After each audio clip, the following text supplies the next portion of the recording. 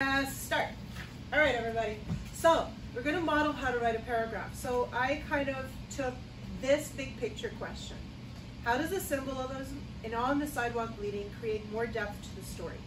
So I know that what I have to focus on is symbolism. I focus in on the question, all right?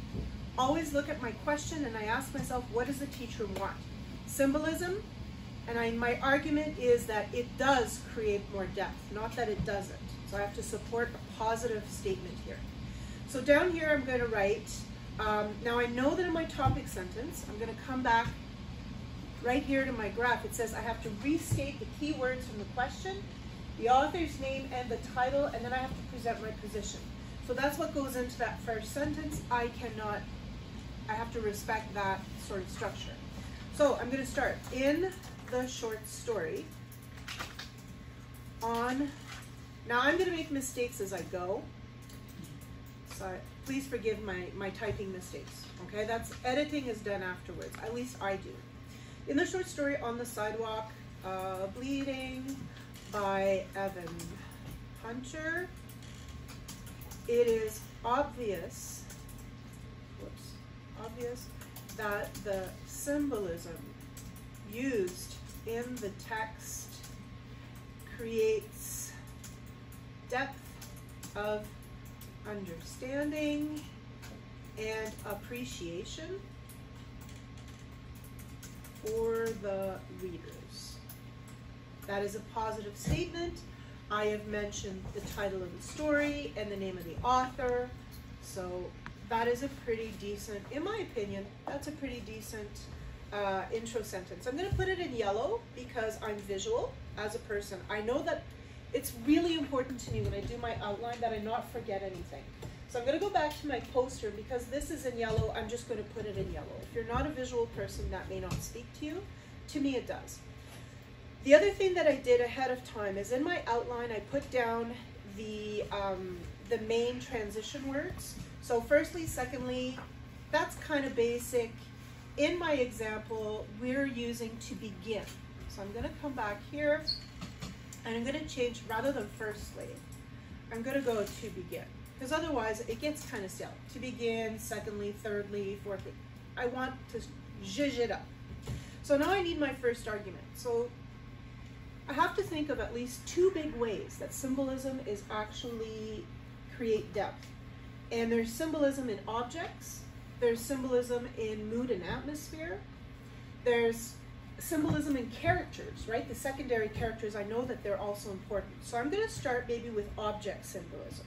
So I'm going to say, to begin, various objects used in the story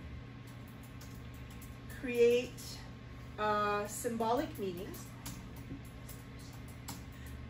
because they relate to ideas and concepts that are bigger than the objects themselves. All right? All right, so that's my first argument. Now, just because I do not want to repeat myself, and I'm worried about that, instead of secondly, I'm going to go furthermore. That's a transition word in my poster. So I'm going to change that. This sounds better than secondly. So furthermore, and I'm going to think of my second big argument, because I don't want to talk about that in argument one. So if I want to avoid repeating myself, I need to start separating what my two arguments are. For me, it's just clearer to know this is the first item, that's the second item, and I'm not going to cross over. So I'm going to come over here and I'm going to say, furthermore, the author, whoops, oh, I corrected that, also uses symbolism in the, and I'm going to use the atmosphere, in the atmosphere and setting in order for the reader to feel more depth in the mood and understand Andy's loneliness. Because, I mean, let's face it, the aspects of the setting when I think about that for a minute, that story, we really know that Andy is lonely because it's raining. I know I'm going to talk about the rain. I know I'm going to talk about the fact that it's dark, and he's way down this alley, right? So these are things that I can talk about that have meaning, that call back to the fact that he's dying. In the first one, I think, if I think about objects that are important, the most important object I can think about is the jacket, right? The jacket that represents being part of a gang, the jacket that has the color purple, which signifies royalty, and when he takes it off, he's not only getting rid of his belonging to a group, he's also getting rid of that false perception that he had that he was part of something important. He wants to be himself. So here's what I'm going to do. For my proof, and I'm going to use a different color for that. Once again, I'm super visual. I'm going to use this purple color. And I'm going to say, how am I going to introduce this? I'll go back to my poster. It says, for example. Now be specific and always choose the best proof to support my argument A. I think the jacket is the best proof. So, what's that word again? For example. Okay. For example, well, funny that I choose purple as a color. The purple jacket that Andy wears in the story represents the gang, the Royals, and for Andy, comma, like the title Royals, it represents being part of an important social group, period. The color, now I could just use one sentence, but I'm not done. The color purple is also symbolic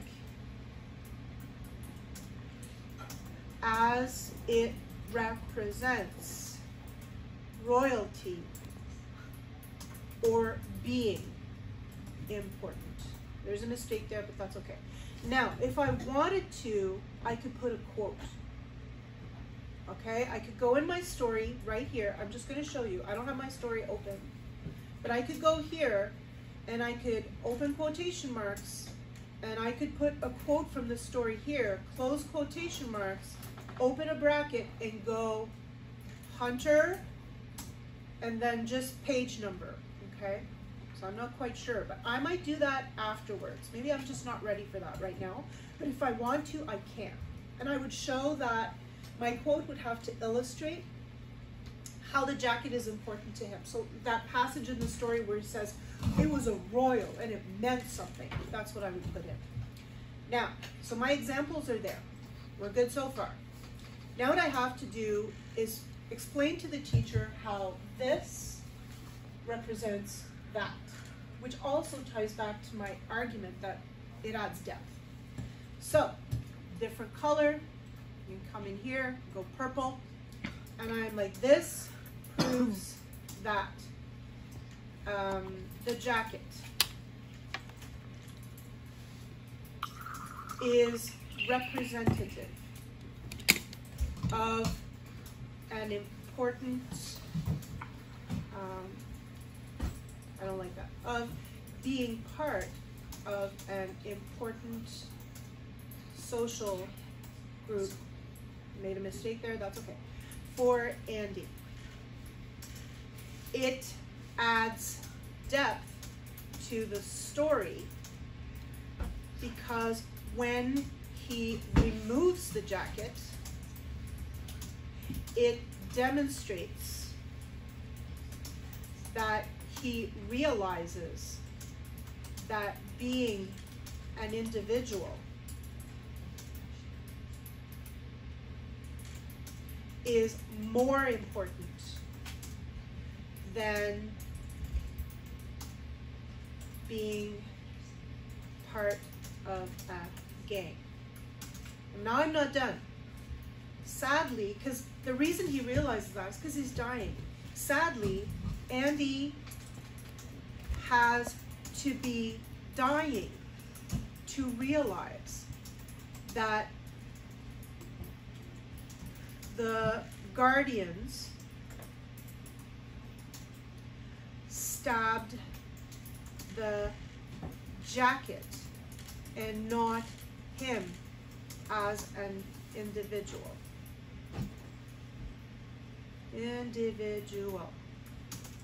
By removing the purple jacket, Andy realizes being a royal is not what is important in life, and that is also a moral of the story. Okay, let's go back and read this over. In this short story, On the Sidewalk Leading by Evan Hunter, it is obvious that the symbolism used in the text creates depth of understanding and appreciation for the readers. To begin, various objects used in the story create symbolic meaning because they relate to ideas and concepts that are bigger than the objects themselves. For example, the purple jacket that Andy wears in the story represents the gang, the royals, and for Andy, like the title royals, it represents being part of an important social group. The color purple is also symbolic. It represents royalty or being important. Maybe I'd put a quote. I could even take the second sentence out and put my quote instead, like if I really wanted to shorten that. This proves that the jacket is representative of being part of an important social group for Andy, as it adds depth to the story because when he removes the jacket, it demonstrates, I repeat that too often, I'd have to change that. It shows that he realizes that being an individual is more important than being part of a gang. Sadly, Andy has to be dying to realize that the guardian stabbed the jacket and not him as an individual. By removing the jacket, he realizes that being a royal is not as important in life, and that is also a moral of the story. It's pretty good. All right, now, my next argument. Let's say I want to keep this one, I've done like a really long one. Let's see if I can do this one a little bit shorter maybe. Because I can still go back and combine some of these sentences. I find them a little bit repetitive. So maybe I could go back in the purple part and kind of shrink that down a little bit more. I can do that later. Furthermore, the author uses symbolism in the atmosphere and setting in order for the reader to feel more depth in the mood and understanding. Okay, proof. Now, I've already used, for example, so what's the other one? In fact. All right, let's do that. In fact, Andy is lying in the rain, comma. So I have to use examples. Andy is lying in the rain at the end of a long alleyway, separated from the rest of the city. He is alone, and it is near midnight. Okay, so that's my example. I'm going to make a little note for myself. Maybe here I would also like to use a quote, and then I would put Hunter and, you know, the page number where I got it that talks about the alleyway, that maybe describes it. So this is kind of my example. Okay, this is directly from the story. I'm not making it up. So this is boom. Now, this proves to be, is that what I'm supposed to, this proves. Oh, this shows. Okay, this shows symbolism because the reader feels Andy's isolation.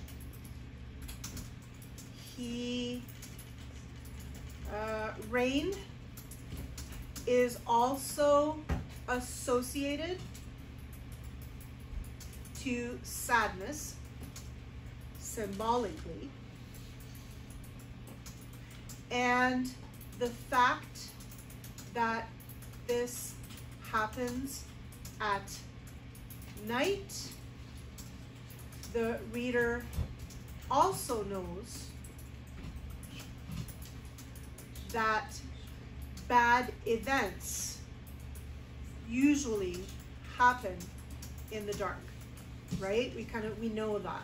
We know that when something bad's gonna happen, it never happens in broad daylight when it's super sunny. It always happens when it's dark out. So that's true. Here, the rain, the isolation of the alley, and the darkness prepare us symbolically for the tragedy that will happen. 2 dots. Andy will die at the end.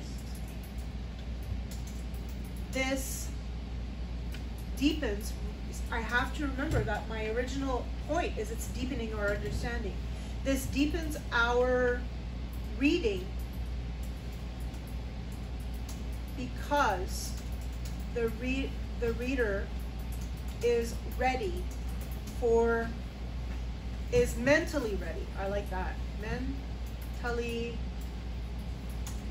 ready for something bad to happen.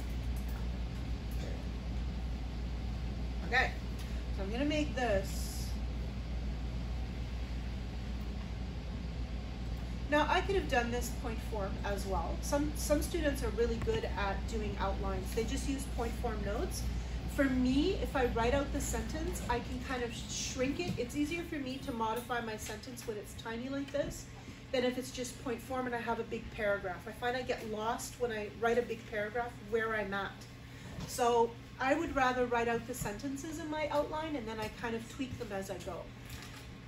My conclusion comes back to this orange. It's the top bun, bottom bun of the top bun. Coming back to the top bun.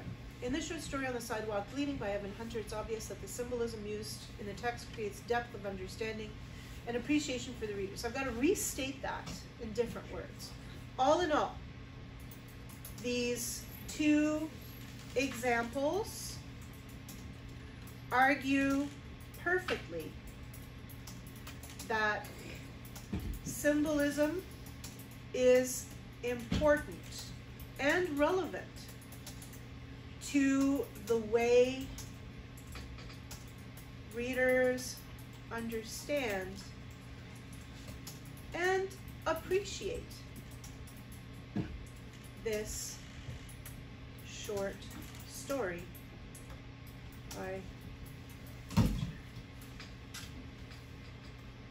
All right, now I have my 2 arguments, I have my proofs. I didn't put in my quotes. If I were going to go back, maybe I'd want to go into the story and add in my quotes. That's something we can practice a little further down. But let me see if there we go. If you don't have Grammarly, this is beautiful. Have you seen this? This is Grammarly, folks. Look at that. I don't even have to think about it. It's, oh, it doesn't like O-U-R-O-R. It's very American. Okay. So, now I have all of this done. Here's what I'm going to do. Because I wrote it all, if I had done it point form, I'd have to go put all my sentences in the box down here. But I don't have to, I've already written them. So I'm gonna go copy paste all of this and I'm gonna read it over one last time. Control C. I love doing this. This is the beauty of computers. We didn't have this when I was a student. There we go. That's my intro. And I'm gonna go down here, watch this. I'm just gonna highlight all that. I use my colors, so I'm okay. I'll be able to double check. Thumbs up. I'm gonna do this. Now I'm gonna remove that. And I'm gonna remove this. I'm gonna tack it all together because it's one paragraph, right? Then I'm gonna come back down here. I'm gonna remove all that. Thumbs up.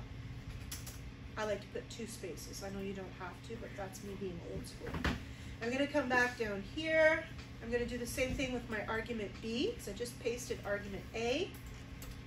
There's my argument B. There.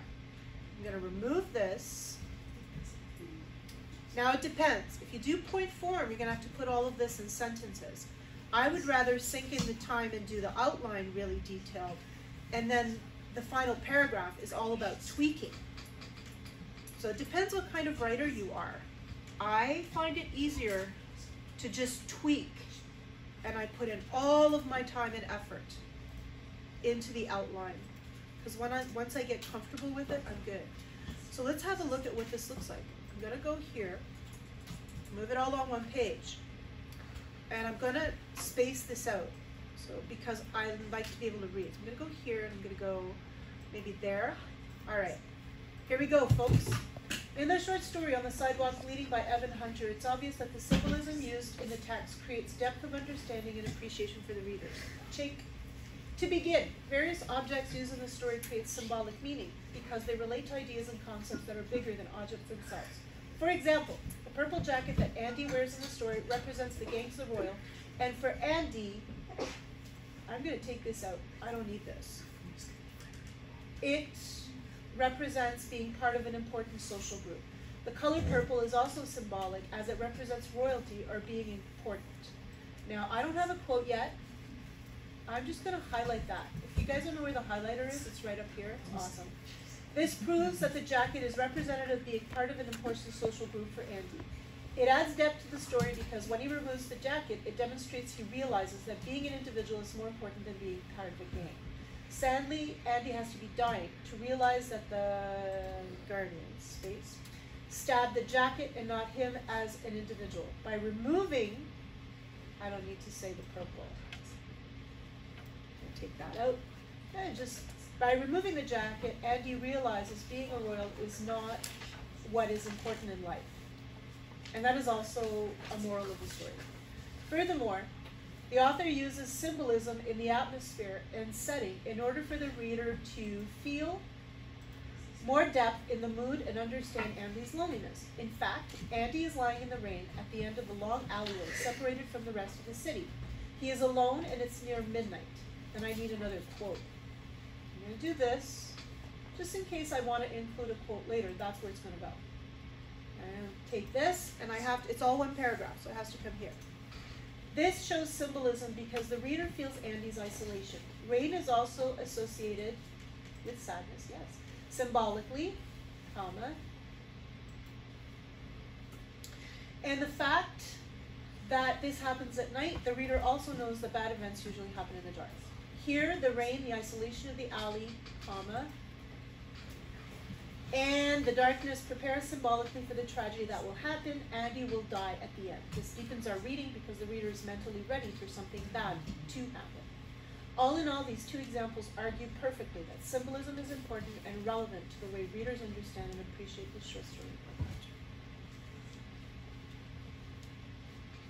Not bad? All right, end the video.